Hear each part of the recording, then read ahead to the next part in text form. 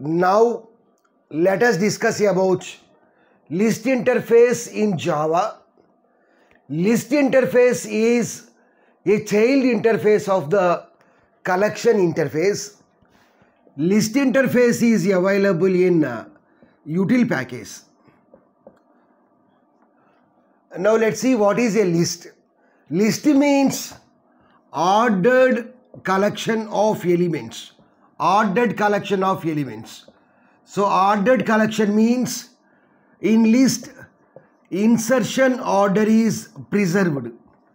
Insertion order is preserved.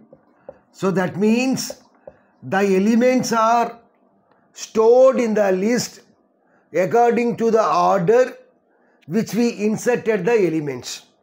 Let us assume that we inserted elements like 10, 20, 30, 40. Then in the same order, the elements will be stored in the list.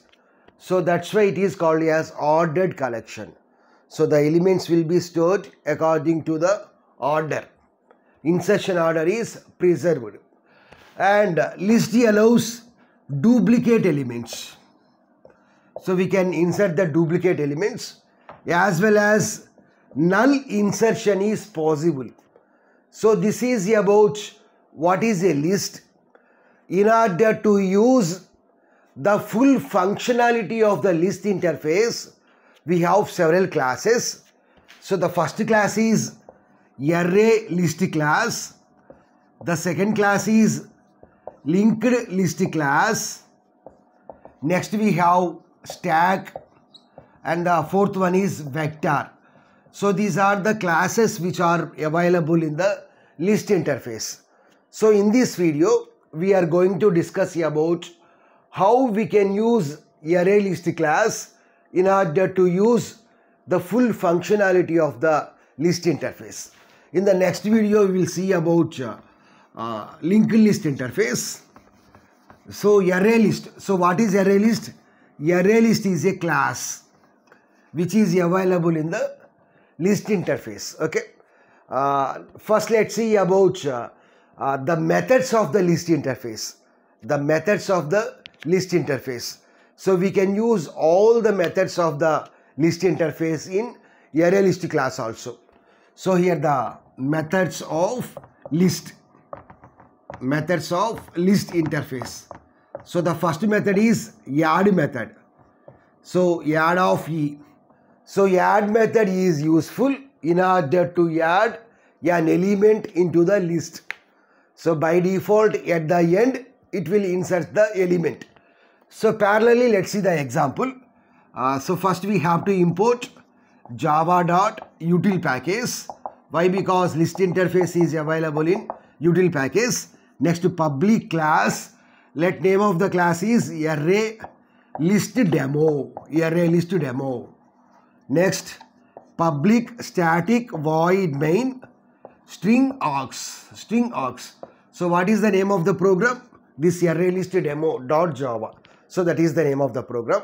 So first we have to create an object for ArrayList class.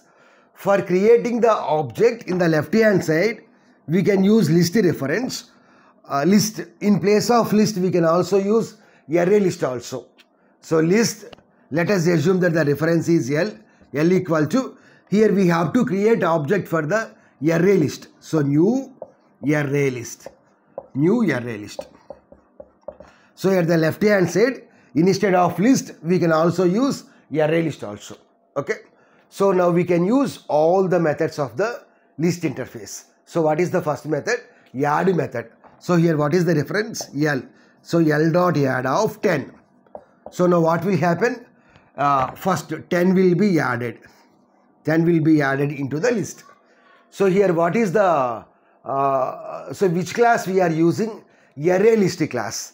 So ArrayList means by default it will uses, ArrayList uses a data structure called dynamic array. Dynamic array. ArrayList uses dynamic array or growable array. So the underlying data structure which we uses in ArrayList is, first let's see some important points of the ArrayList. Then after that we will see the program. So the underlying data structure which we uses in ArrayList is dynamic array or growable array. So dynamic array means according to our requirement we can increase the size of the array or we can decrease the size of the array. If we want, we can insert 100 elements. So then the array size will be increased to 100. So if we want, we can reduce that size. If we want, we can shrink that size to 1 element or 2 elements also. Okay. Next, ArrayList means here it contains ordered collection of the elements. So that means insertion order is preserved. Same points that we discussed in the list. Duplicates are allowed. Duplicates are allowed. Next, null insertion is possible. Now let's see the program. Next, L dot add of. If we want, we can insert some string also. Let the string is Ramu. So now what will happen? So initially we have list contains 10. Next, after that at the end this Ramu will be inserted. This Ramu will be inserted. Next, L dot add of. Null insertions are also possible. Let us insert null. Now, so 10 Ramu. Next, what is the next element? Null. So by default the elements will be inserted at the end. So the next method is add of index comma element. So here the first argument is index. So if we want to insert an element at a particular index, then we can use this method add of I comma e. So let the next statement is L dot add of 2 comma 20. So now what will happen?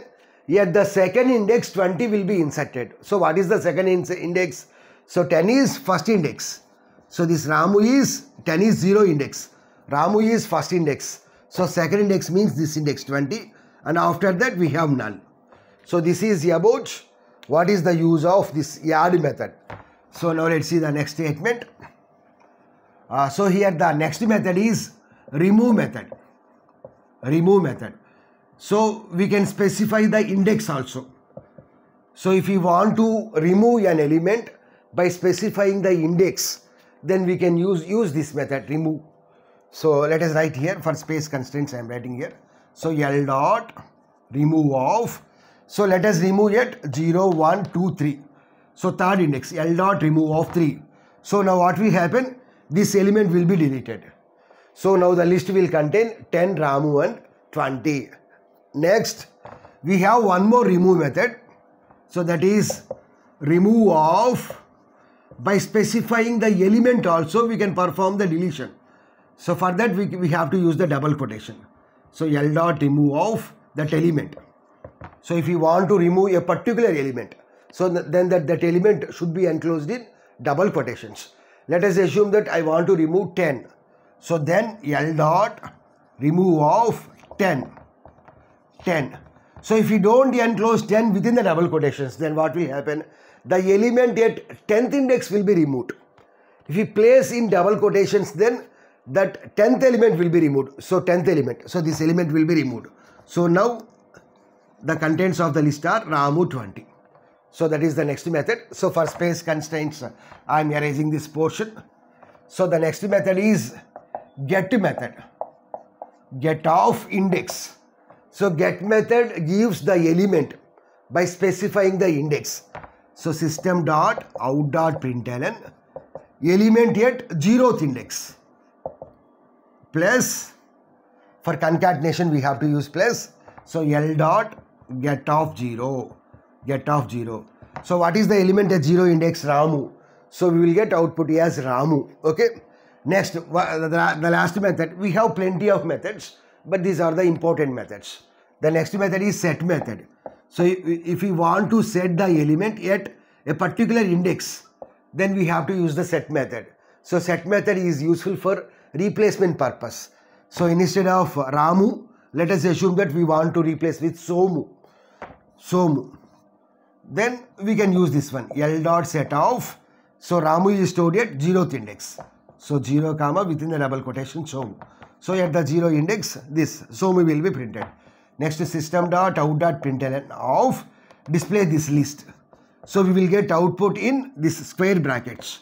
So what is the first element? 50. second element 20. So likewise, if you want display the output one by one, so after performing each operation also you can display the list. Okay, so after addition operation display one list, after remove one list, after index one list, next after get one list, after set one list, likewise also we can use. So this is about ArrayList class which we uses in order to use the full functionality of the list interface.